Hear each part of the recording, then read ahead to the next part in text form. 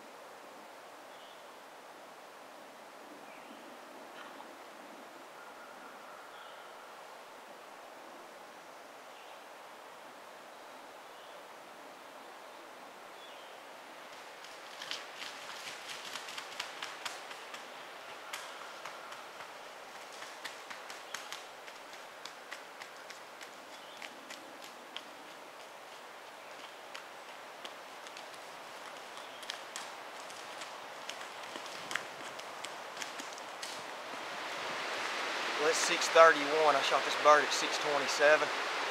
Really windy.